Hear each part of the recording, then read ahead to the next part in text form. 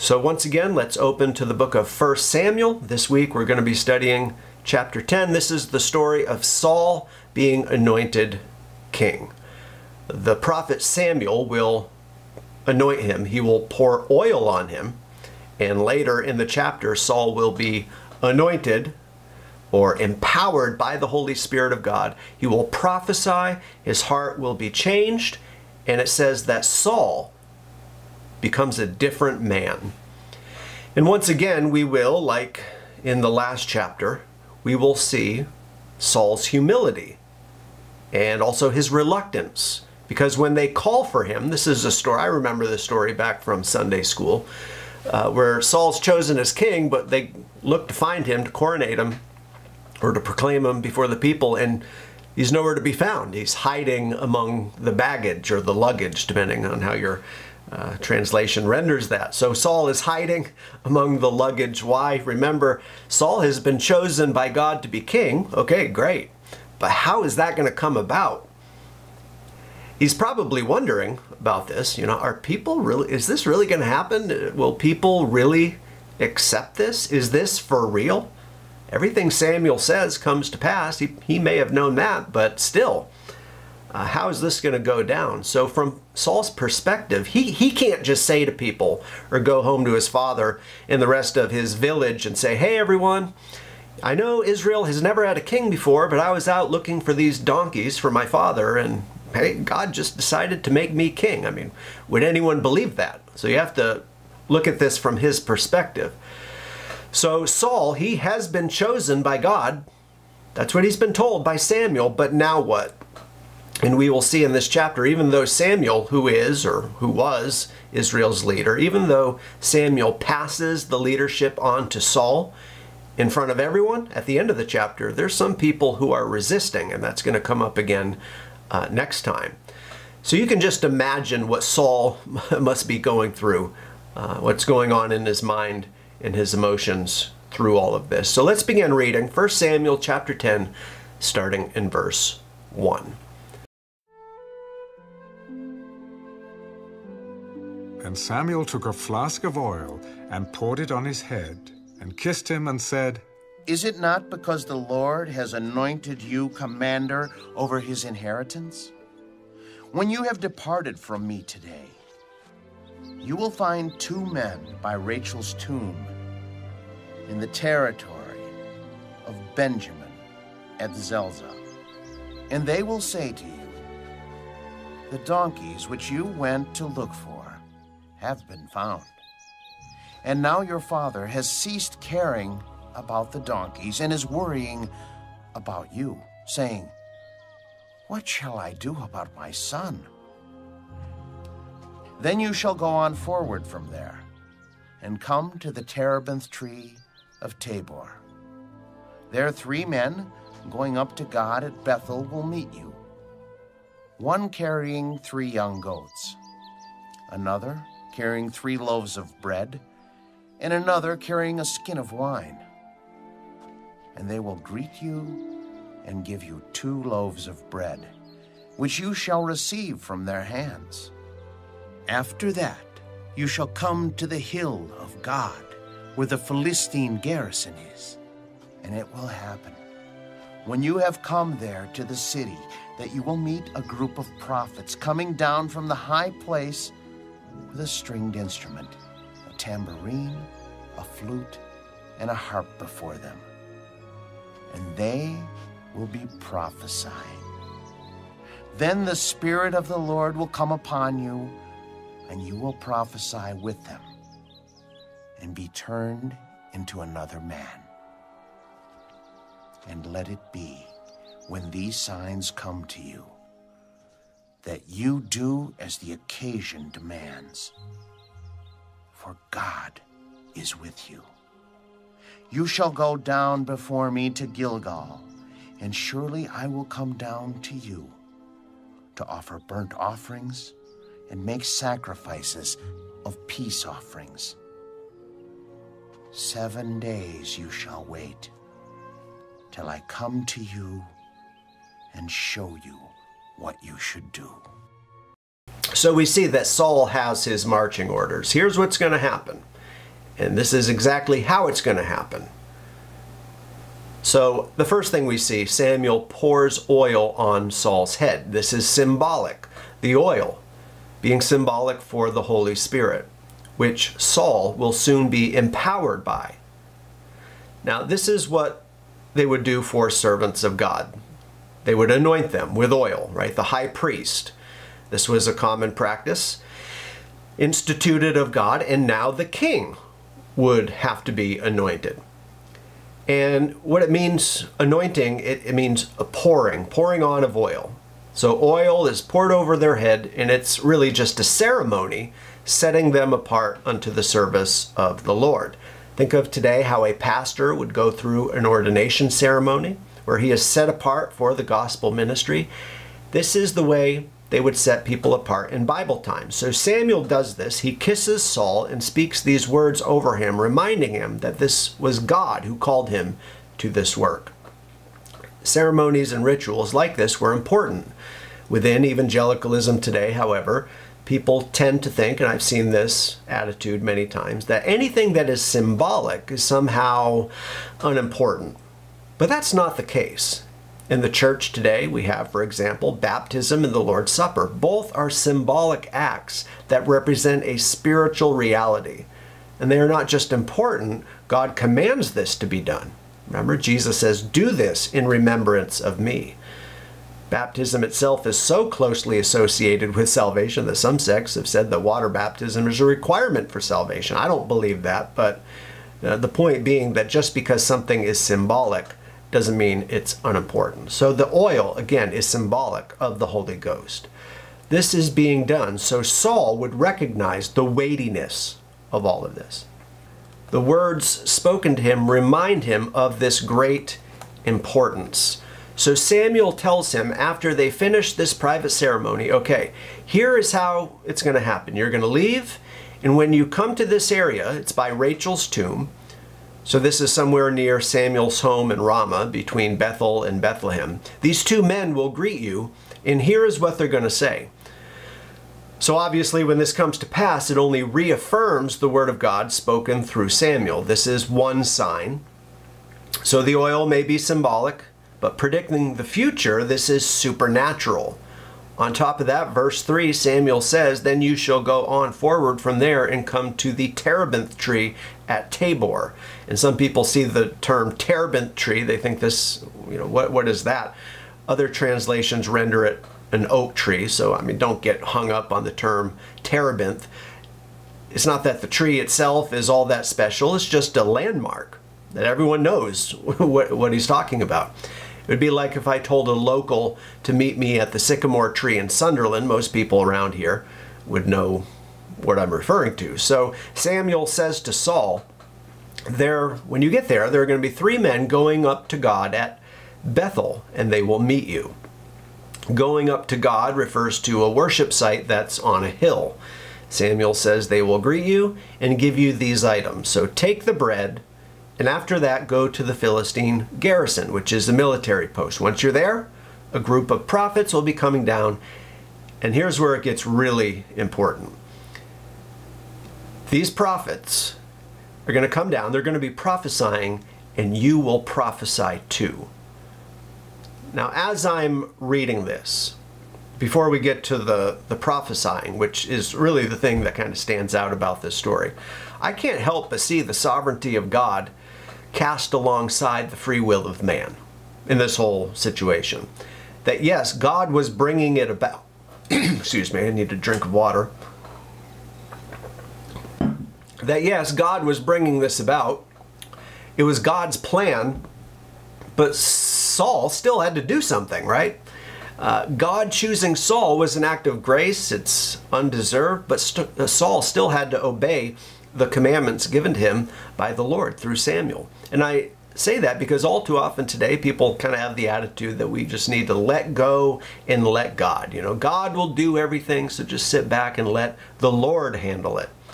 Don't act, just talk about it, pray about it, let God handle it. But let's not do anything ourselves. Or people expect to get a divine zap of sanctification without having to do things themselves. That's not the way it works. For Saul to walk in God's will and to experience God's best, he had to do what God said through Samuel. Saul had to obey God's word because, at least in theory, if he didn't do all of these things, God would have chosen someone else to bless. And obviously later in his life, when Samuel does become disobedient to God, God does choose someone else.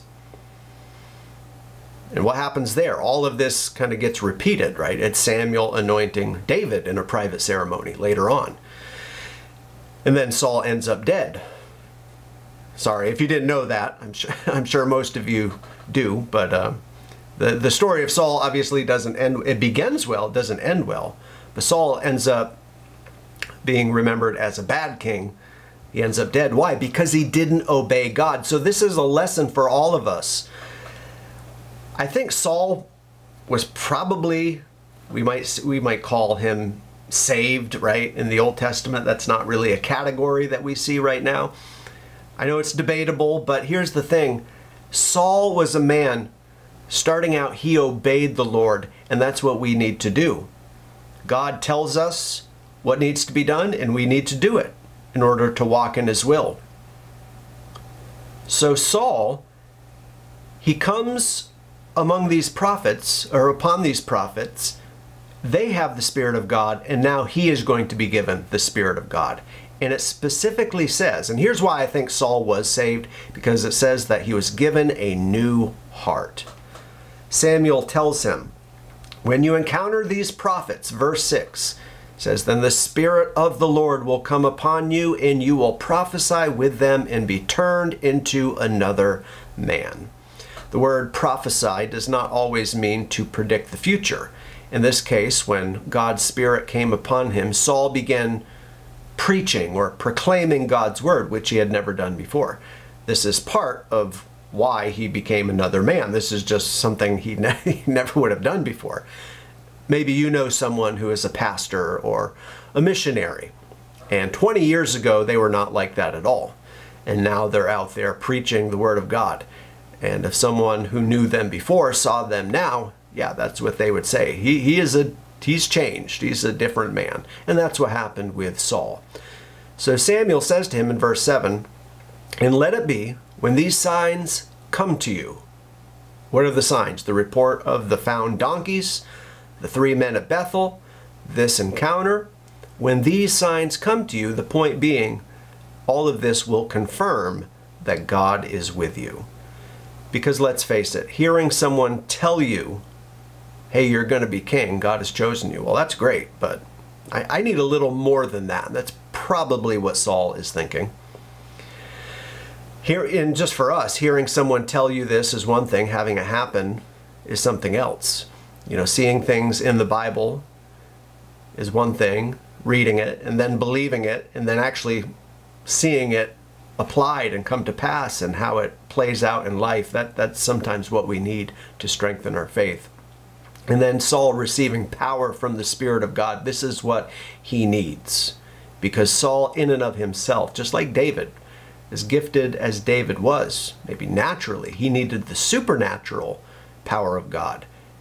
So Saul receives this power from the Holy Ghost, this anointing that will make it possible for him to be Israel's leader. Verse 10, it says when they, excuse me, starting to lose my voice today, I don't know why. Verse 10, when they came there to the hill, there was a group of prophets to meet him. Then the Spirit of God came upon him, and he, that is Saul, prophesied among them. And it happened, when all who knew him formerly saw that he had indeed prophesied among the prophets, that the people said one to another, what is this that has come upon the son of Kish? Is Saul also among the prophets? Then a man from there answered and said, but who is their father? Therefore it became a proverb, is Saul also among the prophets? And when he had finished prophesying, he went to the high place.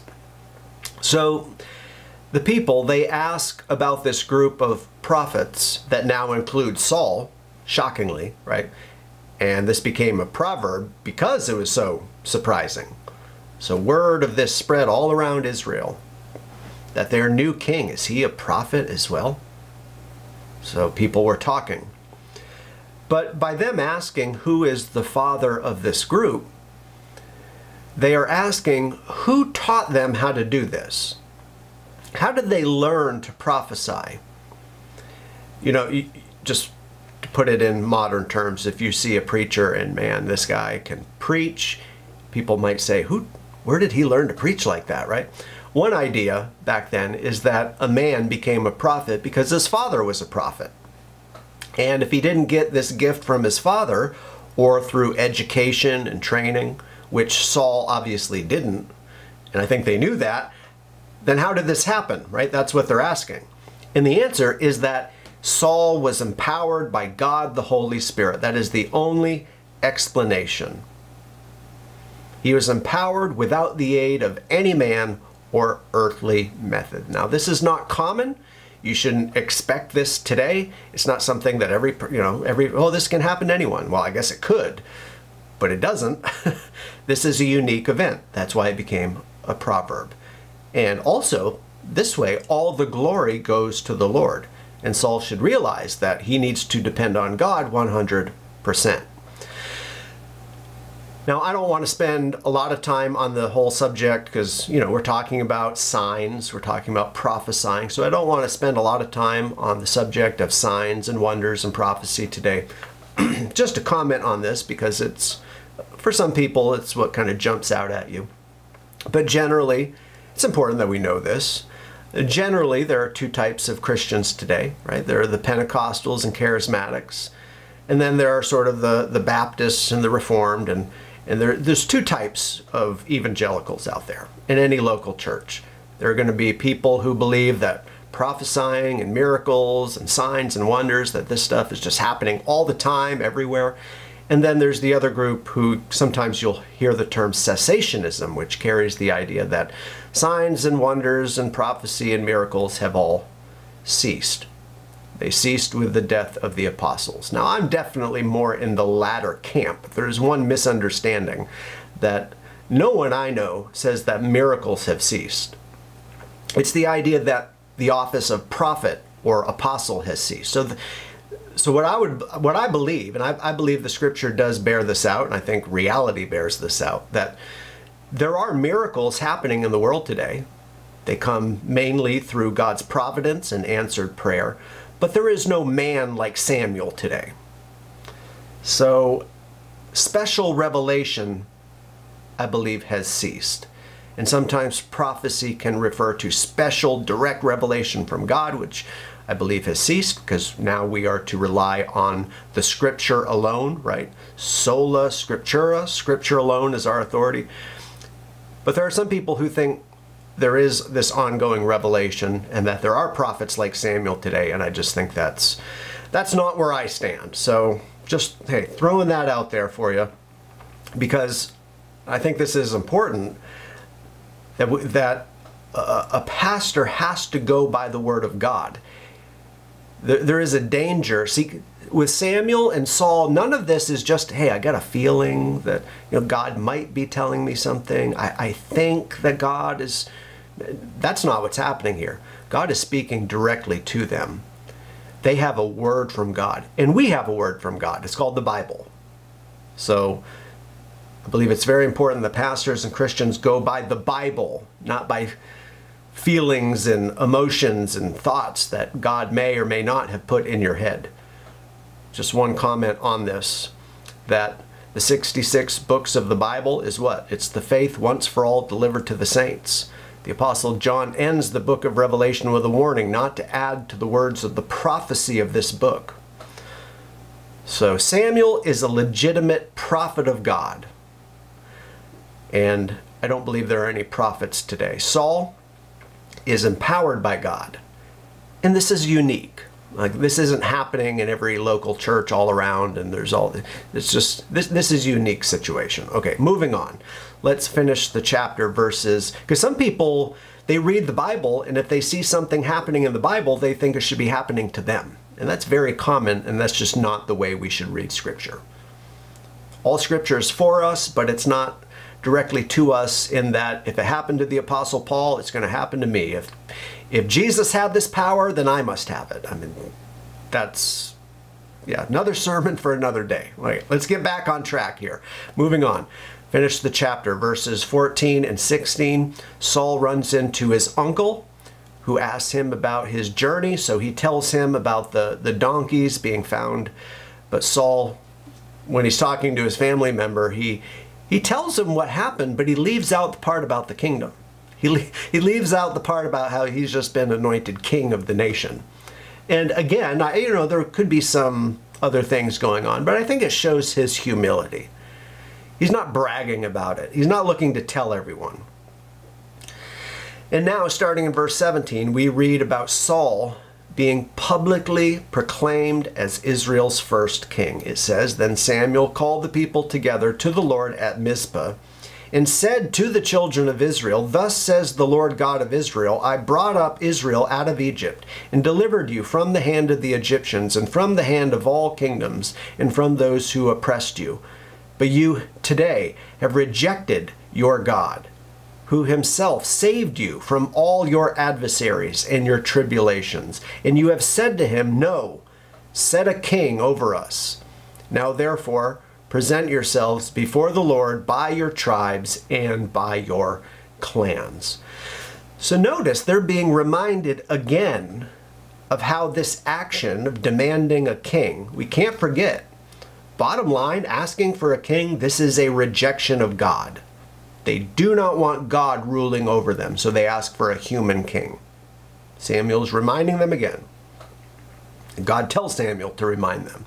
And of course, we know when God finally sends his king, the Christ, how does Israel respond?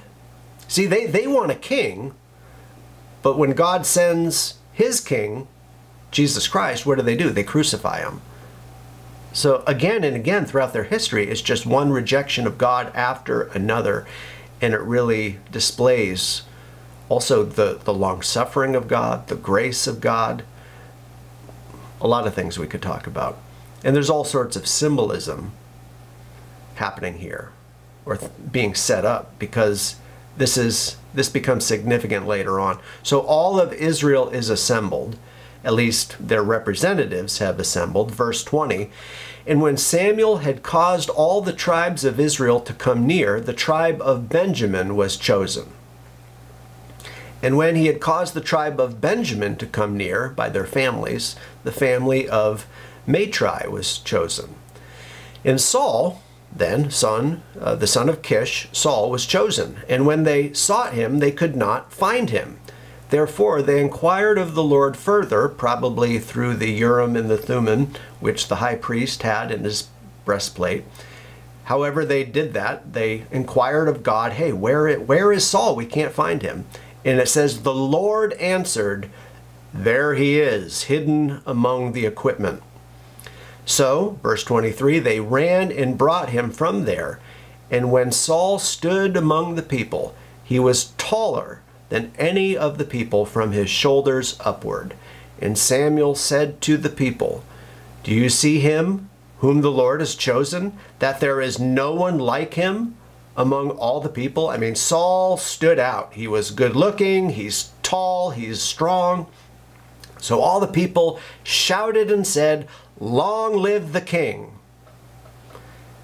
And this is the man that Israel wanted. The desire of Israel was on a man like this, and now their desire is on the man who looked like a king. So once again, we see the sovereignty of God alongside the free will of man. Men wanted to follow other men. Israel wanted to follow a man, not the God of heaven. God was clearly displeased through all of this. But God, in his providence, he did choose Saul, and he will use him to bring about his sovereign will. And notice again another warning, verse 25. So then Samuel explained to the people the behavior of royalty. Like, guys, you don't know what you're getting into. And he wrote it in a book and laid it up before the Lord. And Samuel sent all the people away, every man to his house.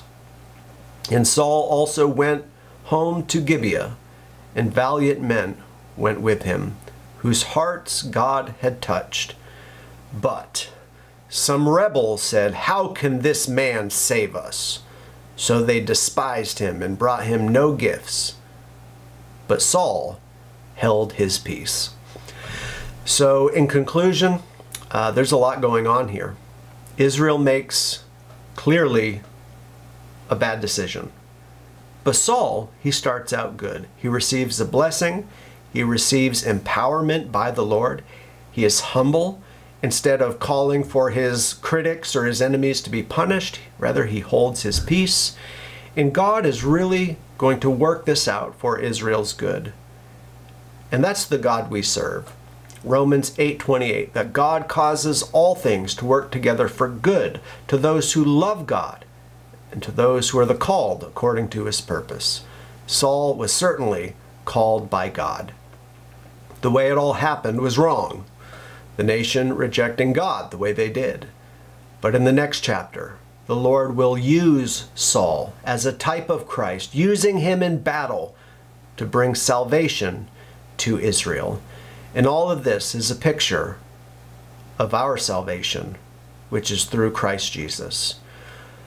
Though man made a terrible decision in rejecting Jesus, God, what did he do? He used the cross. He used that rejection, the greatest evil ever perpetrated by man.